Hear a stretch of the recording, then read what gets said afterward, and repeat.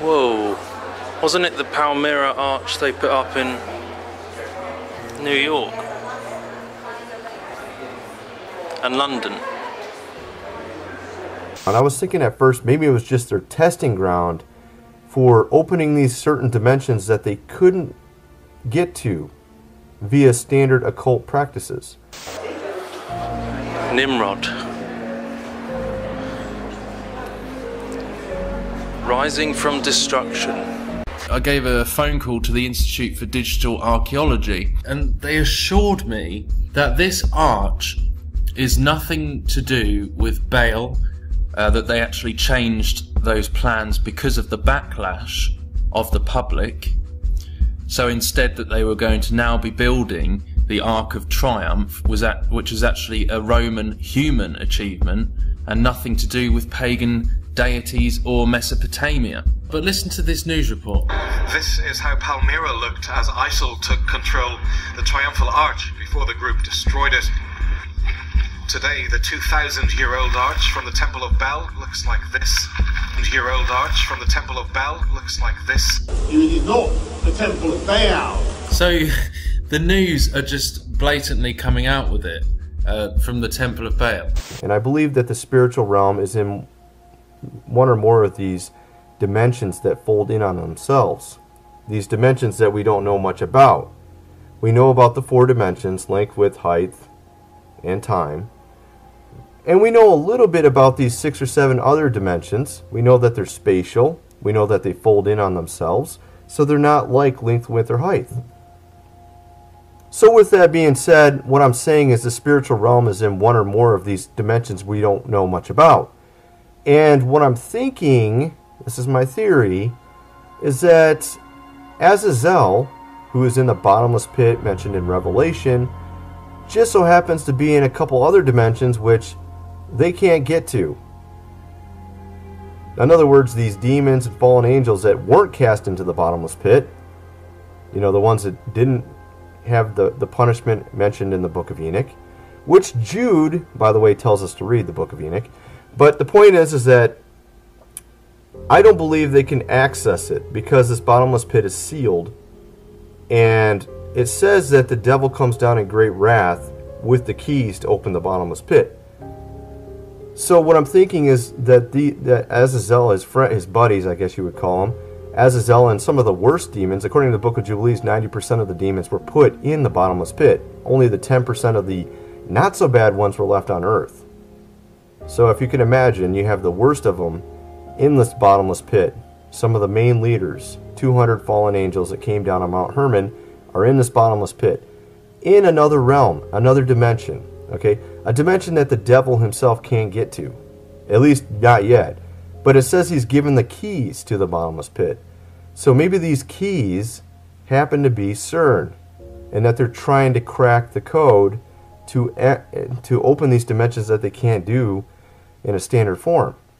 Obviously, the standard form would be normal occultic practices where you can obviously access Lucifer and the ones that haven't been thrown in the bottomless pit. But what about the ones that have? The ones that he wants to release in the end times. My friends, this is very, very sinister. The Triumphal Arch of Palmyra is only about 50 yards away from the Temple of Bel. It has been floodlit, bright red. Today is the Feast of Moloch, the first day of the blood sacrifice to the beast. This date around the time of Passover on April the 22nd, and then to illuminate it blood red in Trafalgar Square for 3 days and 3 nights, as well as, may I add, right in the position in Trafalgar Square where they had a massive performance at Easter. They had the crucifixion played out right in the position in Trafalgar Square where now, as Pastor D is showing, that they've built this archway for 3 days and 3 nights that's been illuminated blood red around the time of Passover. Today, the 2,000-year-old arch from the Temple of Bel. Nimrod. Rising from destruction. There is a passageway to the most evil place you can imagine. A gate behind which the demons wait. Just crazy, really, when, you know, I'm told on the phone that it's purely a Roman triumphal arch and nothing to do with Baal. But when you go to Rome, you go into the Colosseum and there's an exhibition saying, "Rising from destruction, Palmyra, Nimrod."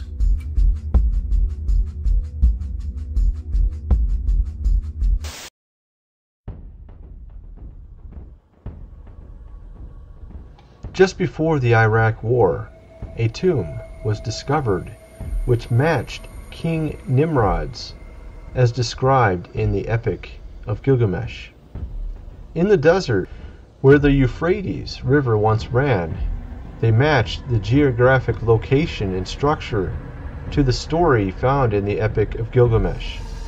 According to the text, the burial site was where the Euphrates River once split.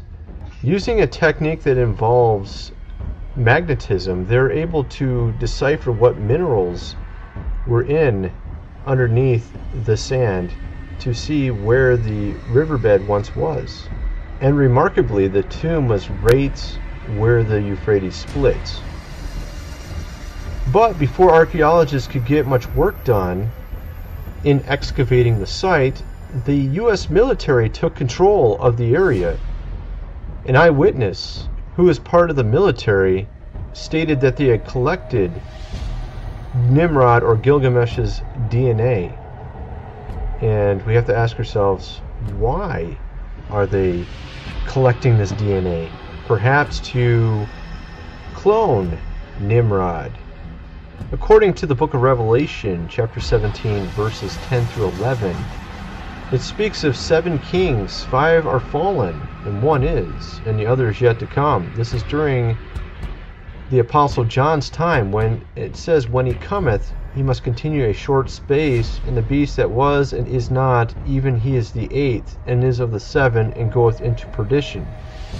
And then it says in Revelation 13, verse 3, "And I saw one of his heads as if it were wounded to death, and his deadly wound was healed, and all the world wondered after the beast." Now, Nimrod had his head cut off by Esau, and according to Israelite culture, cutting off the head is actually a wound to the head. So Nimrod qualifies as this first king that comes back as the 8th king, and he also qualifies as having the deadly wound that was healed if he was cloned using the same DNA that they found at the site. So this would make Nimrod the Antichrist, and I believe that some sort of fallen being would live in this cloned body. The other day I was researching a completely different topic, and out of nowhere God just told me something, and I thought it was quite curious what he said to me. I'm thinking to myself, am I hearing God right? It was completely off topic, unrelated to what I was researching. He had told me that this Great Pyramid that we see in Egypt is actually where the bottomless pit is. And of course, I never had actually heard anything like this or studied anything like this. And I was kind of curious at what I heard from God, so I was like, okay, I'm going to go check this out. You know, is there anybody that said anything like this in the past? And actually there has. Matter of fact, you see this thing in front of us here? It's called the Emerald Tablet. And this stuff is pre-Egypt. We're talking fallen angels here. That's why they have heads of animals. Sort of like you see in Revelation, certain angels have more than one head. Some have heads that are of animals. And this Emerald Tablet actually looks a lot like Paleo-Hebrew here, which is really interesting as well. And I wonder if it is. Actually, I haven't checked into it. But this tablet tells of a bottomless pit beneath the Great Pyramid. Okay? And it's Thoth, the Egyptian god of wisdom, which is also called Hermes. That the bottomless pit is another dimension that is actually located underneath the Great Pyramid. You can see within the Book of Tobit and the Bible itself and some other books that they would actually put these fallen angels often in a desert under the ground, okay? Often in Egypt, and just so happens the Great Pyramids in Egypt, and it's also a pillar that's in the midst of Egypt, but also on the border of Egypt, because it's on the border between two sides of Egypt. So you have this great pillar, which is the Great Pyramid, which is pretty obvious that no humans built it, because its tolerances are way too accurate for even machinery, our high-tech machinery today. We can't even make anything as accurate as it is, and we don't have any machinery to actually build it or pick up these massive stones. So obviously someone built it, probably from a supernatural respect. A lot of people think it might have been the fallen angels or the Nephilim. I actually kind of think it's actually God that built this pillar and actually put these fallen angels in an interdimensional space below it. And we even have the Emerald Tablets of Thoth, which is written in Paleo-Hebrew or Phoenician, which some think is actually the language of heaven, where it tells you that the bottomless pit is underneath the Great Pyramid. Okay, it just tells you it's there. And it was written by Hermes Trismegistus, Hermes being the false god of knowledge. You know, the knowledge of good and the tree of knowledge of good and evil. You know, the serpent in the garden, which is Gadriel, by the way, if you look into it, using the secrets of Enoch, the book of Enoch. But at any rate, the point is that I think that it's actually underneath the Great Pyramid, and perhaps they're trying to unlock this interdimensional space underneath the Great Pyramid to release these fallen angels for the end times revelation, where basically hell on earth starts. And it's going to be way different when they get on the scene. And of course this transhumanism obviously plays into it, because their whole point is to clone bodies for these beings. And if you know, I also did some research on this back in the Afghan war. There's some soldiers that have disclosed this information about them going to where Gilgamesh was buried, and Gilgamesh, of course, is Nimrod. So they found where Gilgamesh was buried based on the Epic of Gilgamesh, and they found his body, and his body was very peculiarly well preserved for being dead for so long. It was very strange. Giant humanoid. They took his DNA back in, you know, like 2001. So you know, we're talking about 2001, 2002, somewhere in there. They took his DNA, and who knows what they've already cloned from it. You know what I mean? So we're talking about Nephilim clones, or fallen angel offspring clones, or fallen angel clones. I don't know how Nimrod, I think, would be a fallen angel offspring. So these bodies would be obviously satanic already, because they're part fallen angel, and they can put these spirits, or whatever you want to call, from the bottomless pit in these bodies. So you're getting, this is perhaps how the Antichrist is going to come back. It makes sense because, you know, if you take into consideration what Revelation says, he had a deadly head wound, and then it was healed, right? And a lot of people just assume deadly head wound is, you know, like you got hit on the head, or, you know, your eye's out, or some gouged out eye, or something like that. They're thinking like your head was hurt. In reality, in Hebrew, a deadly head wound can include your head being chopped off. So, if his head was chopped off, which is actually how Nimrod died, by the way, yeah, so we're talking about Nimrod being cut up, right? If you look into this topic, you have Semiramis. She could find all the body parts, but she couldn't find the wanker, right? She couldn't find the wanker. And that's why you have these obelisks, you know, in Rome and all over, even in Washington, D.C., right? The obelisk. But at any rate, getting back to this, so you have his head was cut off. And who killed Nimrod, by the way? If you look into who killed Nimrod, brothers Jacob and Esau. Esau killed Nimrod. You know, Esau was a mighty hunter also, and he was out and he saw Nimrod and he killed him. And so I think Nimrod was already older in age at that point, but Esau killed him.